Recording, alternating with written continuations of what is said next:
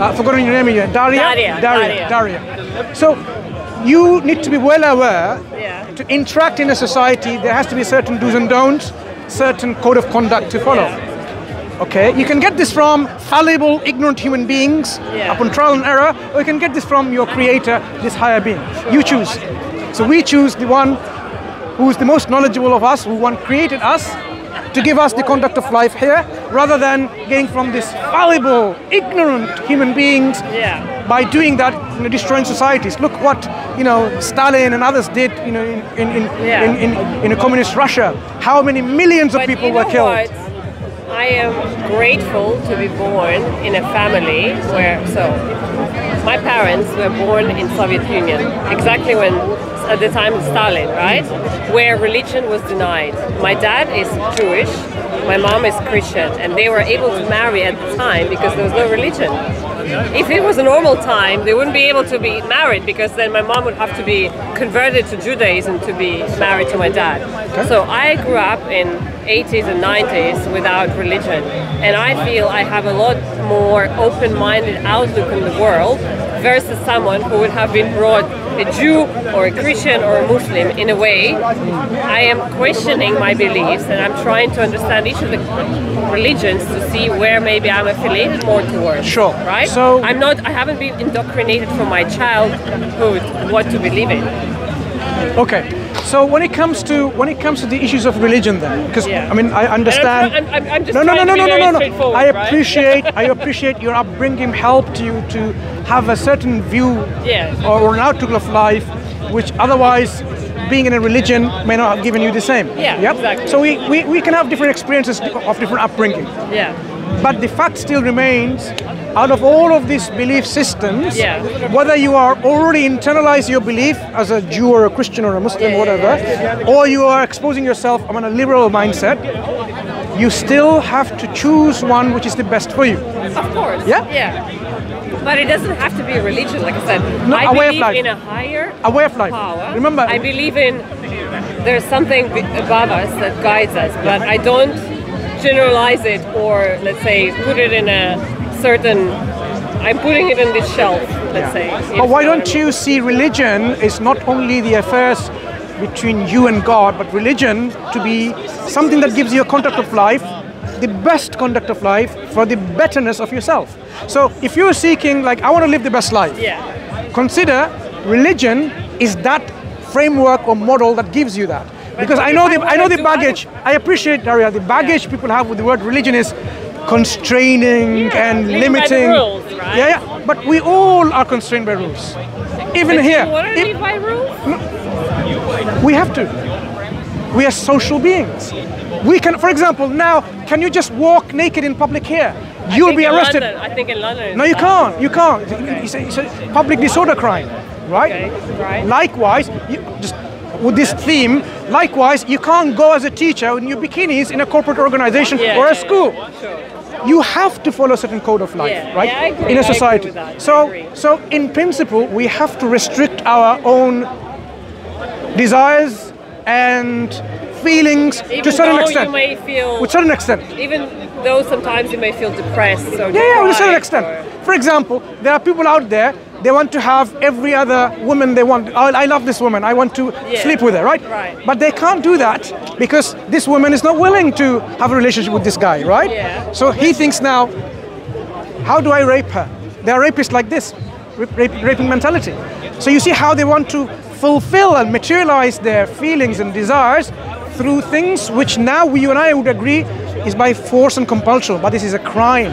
It's just a crime of how we live in a society collectively. But don't you think when you live in a culture where your desire is suppressed over years, it basically bursts out after a certain amount of time, the person who's been deprived and sort of taught in a certain way shouldn't be deprived, should be point directed. Where he's like, excuse my English, okay, I'm gonna do whatever I want. We have to blur this out. That's what happens, right? No, what we're saying is this. If you take the example of Afghanistan, people say, like, how happened? Now, at one point, they're admitting their mistakes, as far as I know. When you implement suddenly something like this, without giving people alternative. Imagine, like, you've got water on your hands, right? I say, you can't drink at all. including water. What are you going to do? You're going to like become thirsty and so on and so forth. So Islam, instead of just simply saying you can't do this and that, it provides the alternative. It says, fine, you can't drink alcohol? Fine. Why don't you drink apple juice, orange juice, banana juice, strawberry juice, whatever. All the other alternatives there. Oh, you can't have sexual relationship. Well, get married. Within marriage you can, but not while outside the marriage. Just tick the box exercise? No. Why not? Islam gives you, as I said, the particular code of conduct. Whatever it restricts, it gives you the alternative. It tells you these are the things that you cannot eat or consume. Yeah. These are the things you can. And the vast majority are permissible ones. So the halal that you know of are the vast majority. Haram are a minority or restrictions. What about slaughtering animals? Like slaughtering animals for Eid, like lamb. Why do we kill animals? There are various reasons why we follow the Abrahamic tradition, commemorating that traditions where, you know, Prophet Ibrahim alayhi salam showed his absolute trust and reliance on God. What God commanded him, he just did it. Okay, this is his faith, how he was tested. But of course, God didn't simply just say, okay, fine, you know, I commanded you to sacrifice your son, let him be sacrificed. No, he substituted with. So this is the traditions of the Eid al-Adha. But when it comes to eating food, for example, God didn't just say, okay, you only eat vegetables. He gave us the biological makeup to consume meat. Our teeth, our digestive system, the proteins. No, I don't agree with. Your teeth. They're not made to eat animals. No, your teeth, the enzymes in your body, they're all there to digest animal proteins. That's the biology. I don't agree. And that I don't agree, not just with Islam in general. I think. Why does a lion eat a zebra? Do you know that the Italian, what do you call them? The guys that lived in the Roman Empire. Okay, help me there. Sarah, who were the Italian men that were vegetarians in the Roman Empire? I don't think it was Italian, but you think about the... Tell me. Come on. Where you have the Roman Empire. Tell me. Gladiators. Here you go. Gladiators, right. So they've done a lot of researches over the years where they've shown gladiators were the men of the time. They were the strongest, the fastest, they were vegetarian. Were they vegetarian in their biological makeup? Our bodies are not made to eat animals. And that I'm not, let's say, contesting against Islam per se, I'm contesting it against... Science. Generally. You're contesting against biology. No. The biological makeup is... Our human race... Do you have a biology background? ...was not made to eat animals. No, it's not made to eat. When the meat comes into your stomach, it becomes to rot. Can you eat cement? No. Why not? Well, you die from it. No, why do we die from it? It's cement, it's not poison. You get poison. So why can we not digest? Meat is the slow poison. No, if you eat it over the years, Daria, I just want to... You get a cancer. Just want to... That's what happens. Just want to highlight a point. Slower reaction the reason why we can digest meat and we can't digest cement, there's a reason for it. Okay, tell me what it is. Because of the biology, the makeup. Right. What we have in our digestive system in terms of the acids and the other hormones and proteins that helps us to digest, it can digest certain things. It can digest animal proteins. It cannot digest, for example, cement. So in our biology, there is a makeup already. So you can't just simply say, you know what, I'm going to force a lion to eat grass from now on. The lion, within its biology, is already designed, made to eat other animals. But maybe I would have liked religion more if we were taught to be kind to every humankind, not just... That's what Islam says. Well, animals are... Do you know how Islam treats an animals? How? Dogs are not... No. Dogs are bad animals. Of course not. Of course not. Of course not. There are examples of dogs that are prohibited because these particular dogs are like Satan embodied themselves, or some personification of Satan or something like that. Okay. But you can have guard dogs and so on. Yeah, of course you can, right? We have a companion named Abu Huraira. We have a companion named Abu Huraira. Do you know why he's called Abu Huraira? No. Because he had a cat. And he loved this cat. He cat would come all the time with him. He's like, the father of the cat. Slaughtering goats, for me, is still haram. No, you can emotionally feel.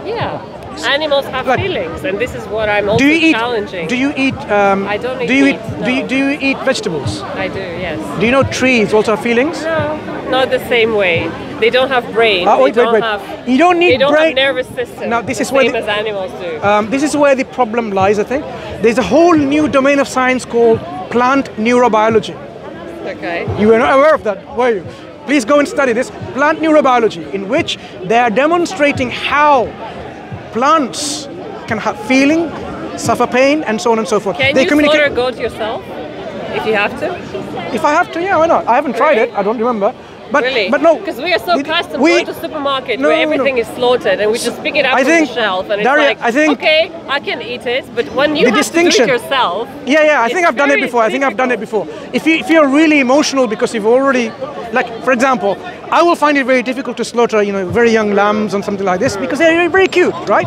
And in Islam, we don't, even for udhiyah, there has to be a certain age before they are sacrificed. Okay. You can't slaughter very young ones under a particular age. Isn't that correct? I think maybe under a particular age, you can't slaughter animals for udhiyah. There has to be a particular age. Right. Yep. So people are naturally very inclined to feeling of love and compassion and mercy with the very young ones. So that's why, at one point I was living in Syria and we had ducks and chickens that we raised. There's no way I can eat them. So when we left, after a year when we left that country, I had to give it to a young chap, say, okay, look after them. I'm not sure whether he ate them or not, look after them. Because you are so attached to it. Likewise, when people are attached to animals and so on, of course you don't feel like you can eat them. But we consider something differently. For example, trees, you think like there's no feeling, but yes, when you pluck a leaf from a tree, do you know what happens? Chemical signals from one leaf goes to all the other leaves, saying danger, danger, danger, look, someone's harming you. When a caterpillar starts eating the leaf, this is the chemical signal. We have seen it. Now they have with technology, you can actually see the chemical signals with the calcium ions and so on, how it goes all around. Amazing. They have feelings. Around the plants. People often also. Are you talking about the plants? I'm talking about plants. I'm talking about plants of feelings. I'm talking about plants, they raise and rear their youngs. They look after them. I mean, this is a whole new science. I mean, books are written, articles. Yeah. So we should stop eating trees and plants like that. Where do you stop? What are you teaching here? Okay, we were discussing about, Islam. Right. And you believe there is a higher power. Right. So I would rather say, if you really believe in a higher power, take it one step further. What are the attributes of this higher power? And why is this higher power created you or brought you into existence? Right. Because your mom and dad didn't bring you into existence, they were just the means. Do you know, people often think, our mom and dad gave us life. Right. If they had the ability, if I died as a child, it would give me life again and again and again. But the fact that they can't means they didn't have the power to give us life. Okay. They only means. Okay. So if God gave us life, for what reason? What is the purpose of our life? There's a purpose What of is your purpose of your life? Exactly. Can you share that with me? Yeah, What I can. is it? Simply to worship God. In the Quran, our Creator tells us. And you don't care about doing nicer things in life, to educate yourself, to spend time with the family. That has nothing to do with this thing. It is different thing. Now, no, but this. How do you find time? Worship doesn't mean that you shouldn't do this thing. Exactly. Really? Yeah, So 100%. the concept of worship. One second, brother. Sorry, 1 second. Allah subhanahu wa ta'ala said, العمل عبادة صحيح. Like working is worshiping as well in its context. When I'm working, I'm worshiping Allah subhanahu wa ta'ala. If I smile at my brother, that's worship. How is that so? It's a lifestyle. As I said, if I take something from a thorn from the road, that's worship. Right. So worship simply doesn't mean going to a mosque or a temple or a gurudwara or a church, whatever. Worship means you do things whatever your God, your Creator is pleased with. Okay. So I follow the wills of my Creator, and by doing that, I've submitted to Him and surrendered to Him, and that's worship. What do you think of people like me, who is non-believer? As an intelligent human being, your next step is what I can direct you to. Your next step. But what do you think of me being non-believer and me living my life the way I am without associating my life to, like I said, certain religion or practice? As I see, yes, from what I can understand with my limited experience about what you think, what you are someone who believes in a higher power. Right. That means there are essential next steps to take. As Muslim, in every single prayer, 17 times a day at least, we say, establish us, guide us on the straight path. Okay. Even though we have that path, but we are constantly praying to remain on that path. The path of those that God is pleased with, the prophets and the messengers and the righteous ones, and not the path of those who has earned God's anger, the one who went totally astray, or because of So, for you, the way I see it is, you are living a path already. The question is, the path that you should take is the best path. And Islam tells you the best path is offered by God and His Messenger through the Quran and the prophetic teaching. I have a very hectic job where I have to work, I have to perform 9 hours of the day, where I have to think about my team, all my KPIs I need to hit. I have zero time to think about God. How do you fit that in? Sure. I have where perhaps... you have so much to do every day that you basically don't know where to place. Allah subhanahu wa ta'ala says, لا ينهاكم الله عن الذين I don't speak Arabic. You translate. Well, speak in English to me. I don't want to hear Arabic. It's for them, not for you. لا ينهاكم الله عن الذين It's because when we talk about the Quran, that's the Quran. أن تبروهم وتقسطوا إليهم إن الله يحب المقسطين. Allah does not forbid you from those who do not fight you because of your religion, Right. And do not expel you from your homes, from being righteous toward them, Right. and acting justly toward them. Actually, the translation, if I want to translate it my own way, إن الله يحب المقسطين. أن تبروهم, which is the best manners of acting with the other person. Even like Allah subhanahu wa ta'ala can say with the highest manners with others, Allah obligated us to be number one with Allah subhanahu wa ta'ala and His Messenger, then parents, then disbelievers. So these are the top people, like the people on the top who should be treated the best with the best manners ever. This Allah subhanahu wa ta'ala. So how do you treat your team then? Let's say you have a team. How do you treat May I come back to your example? I work, even though it's like 7.5 hours a day, 35 hours a week or something like this, most of the time I'm late at work in a hospital, right? So I have team to manage. I have to do all these things, doing data access and so on and so forth. So there's a lot of hard work, okay? Managing the team and working for the team, individually, collectively, but still, we can make time. Just like you make time for your lunch break, your tea break, you make time to have discussion with your friend, you can make time for God, you can make time for your own self. Your own self. Because worship is not that God says 24-hour day on a temple doing this. No. Some people do that. They choose to do that, right? But in Islam, whatever you do that is in accordance with God's will, God says so, and in accordance with it, that becomes worship. The examples I've given you about, like, brother, how are you? Smiling at my brother is worship. Cool. Can you imagine what worship encompasses? So, if I am now in my team, speaking to them in honesty and truthfulness, that's my worship in action. I'm being truthful. Yeah. If I'm being reliable, don't break my promises, that's worship in actions. Yeah. So even in my dealings at workplace, when I do that, that's part of my worship in action. Okay. Yeah? So it is easy. So for yourself, as I said, the next direction, next step, recommendation, I'm asking you or telling you, this is because you believe in a higher power already, is to take that next step and say, okay, fine, why this creator created me? And I mentioned too, for worship, to acknowledge him as your creator and to surrender your will. Because if there's a purpose in this life, which there is, your coat has a purpose, your shoes have a purpose, your